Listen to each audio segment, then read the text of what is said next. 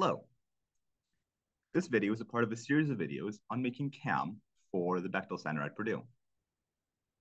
Last video, we made this progression, starting from the raw stock, moving on to our first operation, and then finishing up with our last operation.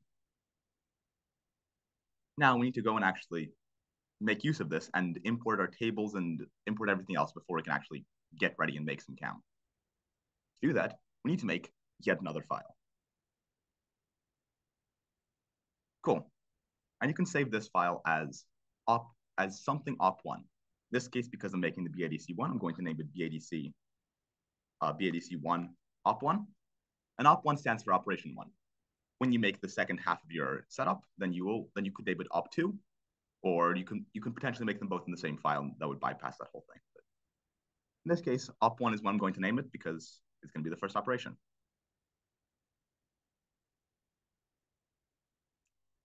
Great. So the first thing we need to do is insert, derive, and we need to go and import our from our steps file.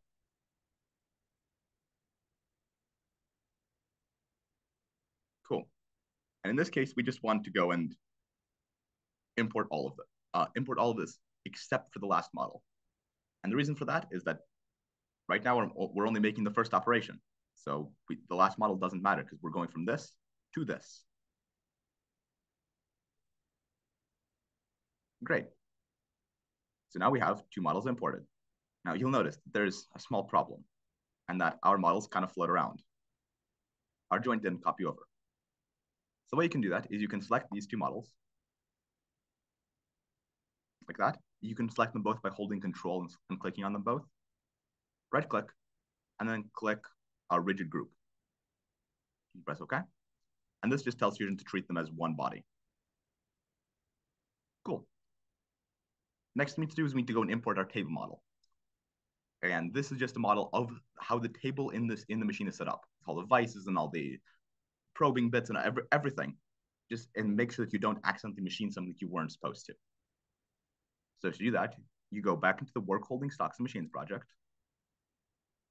Same place you got your stock. Fusion's being a little bit slow today. There we go. Scroll down to the tables. And here you see we have a couple of tables.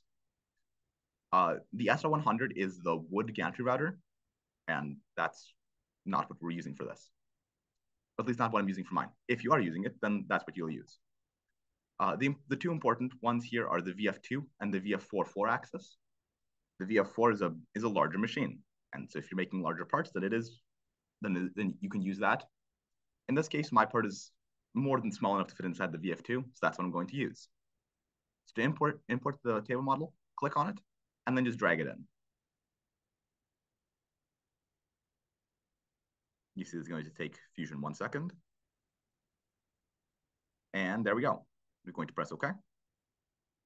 And you'll see here that last video I talked about the different levels of flatness. And you'll see here that the different jaws that I was talking about. These are the snap jaws, and they can clamp on. And they can clamp onto stock that has those extruded out of the factory sides. And the way they do that is, not sure if I can show that to you here, if it's modeled. But basically, they have little tiny teeth that can grip onto the stock really well, even if it's not super flat. Now, the downside of this is that they do leave little tiny marks on your stock because of those little tiny teeth. However, in this case, my stock is machined flat, so I'm just going to use these flat jaws over here. Cool. But now you'll notice that these two models are not put together.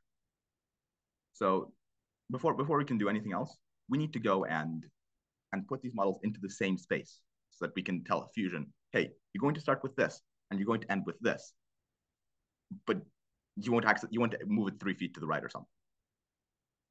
So the first thing we need to do, we need to joint again and joint our two pieces of stock together. Cool. Once again, it flipped, so I'm just going to flip it back. And there you go. Now you can see that there's one little package of a model. Now, the one downside is that you can't see the model anymore because there's a chunk of stock in the way. To do that, find the appropriate stock. It's this one. Right-click on it and select your opacity setting. In this case, I'm going to set mine to 40%, but you can play around and see what looks best to you. There you go. Now you can see that even though that there is a model in the way, we can see through it and still see our desired our designed result. In this case, you can also see that from top distance, from the top of the model to the top of the stock. Excellent. Now that we have this completed, we could joint the part into the vise, but there is one thing we need to do. And remember how in the first steps file, when we made a change to our cuboid stock, it made a change in our steps file. And in some cases like that, that's a great thing. We wanted to do that. In other cases like this, if somebody makes a change to the to this VF2 model, we don't want it to update in our version, because let's say someone changes how far open the jaws are. That what is correct for their setup is probably not correct for mine. So we need to break the link and tell Fusion, hey, don't make those updates. To do that, right click on the VF2 model and then break link. We have the same, hey, you moved stuff around error as last time. And I'm going to just capture position. This will take Fusion 1 second to go and recalculate all of the geometry. There we go.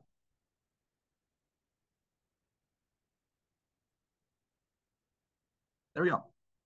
Now you can see that the little chain, and there's no little chain or no little arrow by the VF2, which means that this model is no longer linked to anything else. Cool. Now we need to join our model to our vices. To do that, we press J for joint, rotate down, and select the bottom center of our model. Then we want to join that to the center of the vices. And that center is marked with a little black dot. You can see one here, and then the last one is here. And that will always stay in the direct center of the vices, even if they open or close or any of that. In this case, I'm going to go and use the snap jaws.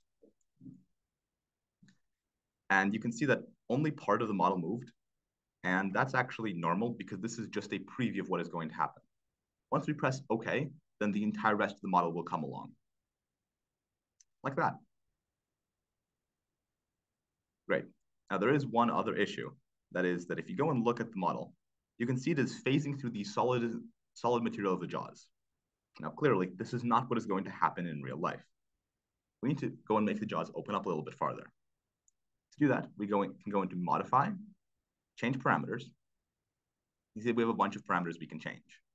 The important ones for us in this case are our jaw gaps. And in my case, because I'm using the short snap jaws, I will go and change this from 1 inch to whatever the width of my stock is, in this case, 2 inches. Now that I press OK, you can see that the jaws updated in the background. If I press OK, you can see that now we no longer have that phasing through issue. And actually, this is a good time to mention why I use the snap jaws instead of the flats for this part. The reason is because of this little bit of clearance right here. Because the snap jaws have a much shorter distance right here, this distance versus this whole distance over here, the part will move up slightly higher in the jaws, leading to less chance of collision. All right. Now, finally, the last thing we have to do is we need to go and join our table model to the origin. So right now, you can see that even if I don't pan the scene around, I can just grab the table model and fling it around wherever I want.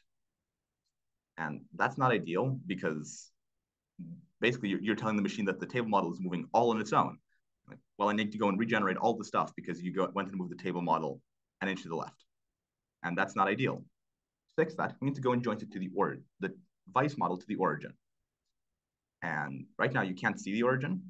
To turn it on, click this little eye next to origin. And you can see that now the whole thing pops up.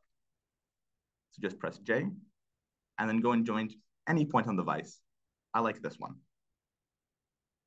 to the center of the origin.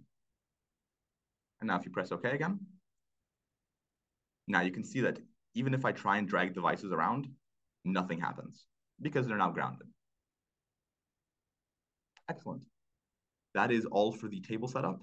The next thing we need to do is make our manufacturing setup, but that will happen in the next video. Thank you very much.